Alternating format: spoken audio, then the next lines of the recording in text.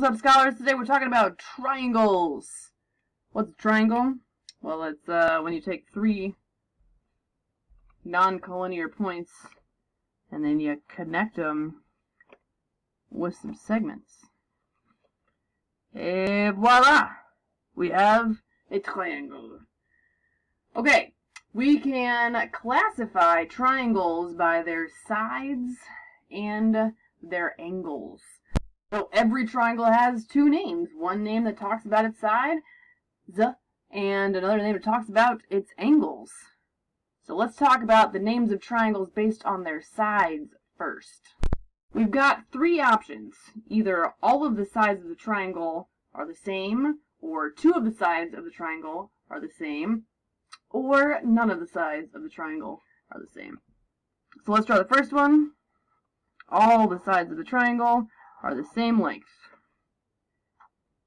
If we don't draw them perfectly, it's fine. We just use those markings, which mean all of these sides are congruent. They're all the same length.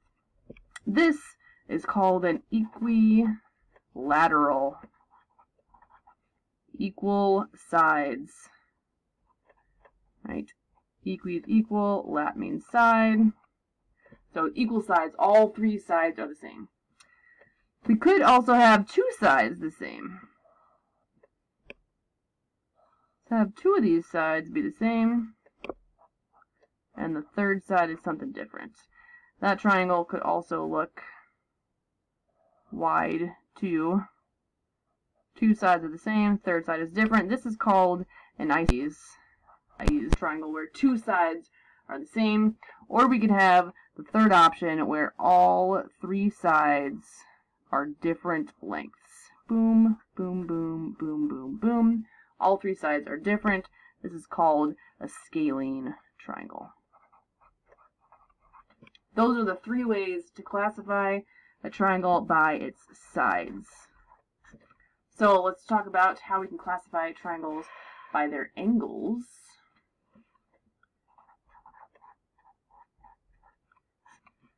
We could have all of the angles be the same. They are all the same, as indicated by they all have the same number of arcs. This is called an equiangular triangle. All sides are the same. Oops, sorry. Well, all angles are equal to each other. And it is true that if a triangle is equiangular, then it will be equilateral, and vice versa. If equilateral, then equiangular. That will always be true. And vice versa. Okay. So maybe all the angles are equal to each other. That's one way to classify a triangle by its angles. Now we're not going to worry about whether two angles are equal or one angle. That doesn't make any sense. The other way we're going to talk about the angles in a triangle are the ways that you've classified triangles before, definitely. Like, what if we have a 90-degree angle? What kind of triangle is this? Right angle. Or maybe we have all of the angles in the triangle are less than 90 degrees. All angles less than 90 degrees. That's called an acute triangle. This is so cute. Or we have one angle that's huge. One angle that's bigger than 90 degrees.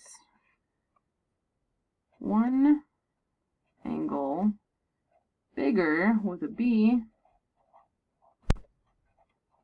bigger than 90 degrees, and that is called an obtuse triangle.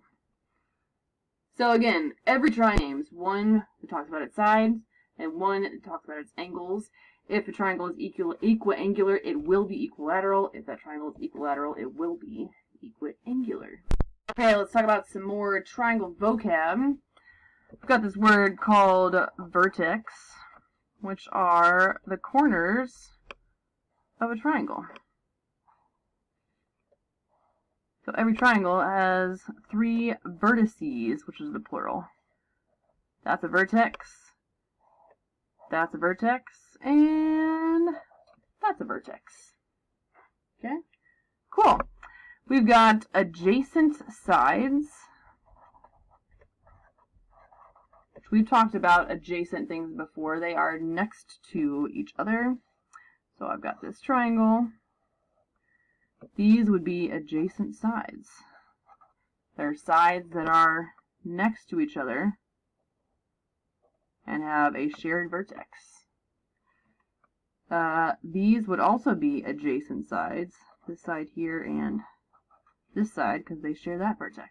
So this side here and that side would be adjacent sides. And, of course, this guy here and this one here. This side and this side would be adjacent sides. They're just sides that are next to each other. Sides that are next to each other.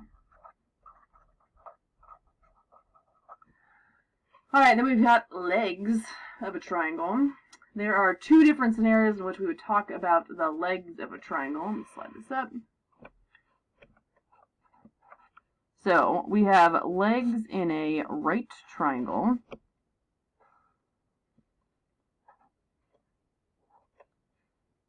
The non-hypotenuse sides are the legs of a right triangle. We also have legs in an isosceles triangle, and those are the sides that are congruent to each other. So we've got the non-hypotenuse sides of a right triangle are called legs, and the congruent sides in an isosceles triangle are called legs. And of course we know the third side in a right triangle, that long side, is called the hypotenuse. It's across from the right angle. And the non-congruent side of an isosceles triangle is called the base. Okay, so these are our vocab words, additional vocab words about triangles. We have the vertex of a triangle, or the vertices, the plural version, vertices. Every triangle has 3 vertices. They are the corners of the triangle. The adjacent sides are sides that are next to each other. So that side and that side are next to each other. This side here and that side here are next to each other. And this side here and this side here are next to each other. Sides are next to each other.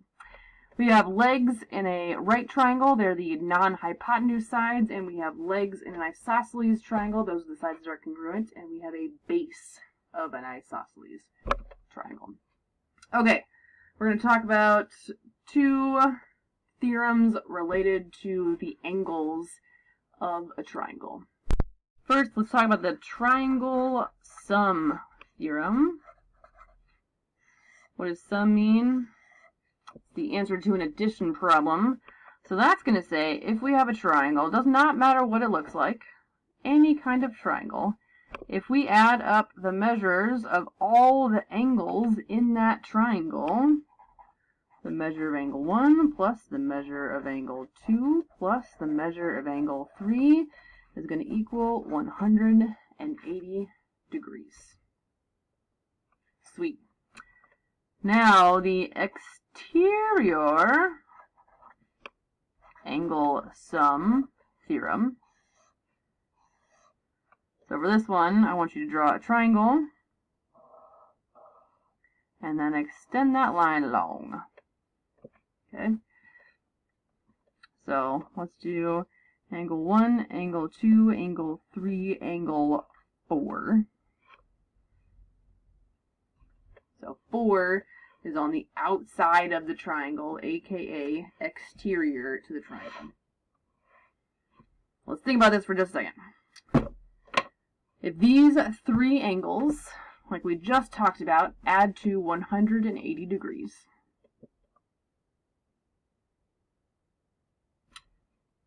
and angle 3 and angle 4 are a linear pair, so they add up to 180 degrees. So 3 plus 4 equals 180, and 3 plus 1 plus 2 equals 180. Then the measure of angle 1 plus the measure of angle 2 is going to equal to the measure of angle 4, that angle on the outside. Pretty snazzy, huh? Oh yeah, pretty snazzy.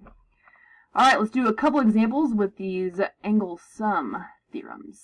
So we got two examples here, and both we're going to find x. Let's do the first one first. We've got this right triangle. We got a 42-degree angle up here, and we're trying to find x. Using our triangle sum theorem, we know that all these angles have to add up to 180 degrees. And we know that guy's 90, so we know 90 plus 42 plus x equals 180 degrees. Add our like terms, we get 132 plus x equals $180. Subtract 132 on both sides, and we get x equals, I think it's 48, right? 28 minus 32. Yeah, good. 48 degrees. Easy peasy, lemon squeezy. And finally,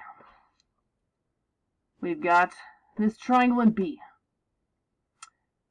We've got an angle that's x degrees big, 110 degrees. We don't know the third angle of the triangle, but that's cool, man, because we don't have to. We just need to know the exterior angle of the triangle. And our exterior angle sum theorem says that this exterior angle to the triangle is equal to not the angle next to it, but the other two angles added up. So that means x plus 110 equals 4x minus 7. Let's get our x's all together. We'll have 110 equals 3x. 7 adds 7 on both sides. We get 117 equals x. And divide by 3. X equals 3 goes in there. 3 times remainder.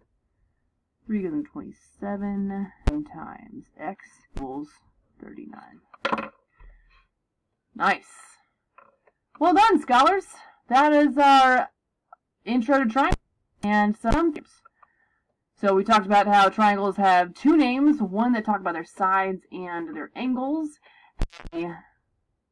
Vocab words. We talked about the triangle sum, saying that all the angles in a triangle add to 360. And we talked about the exterior angle sum, which says an angle that is exterior to the triangle, it is outside the triangle, is equal to not the angle next to it, but the other two angles added up. Alright, scholars, I love you. I miss you. I will see you next time. Peace out.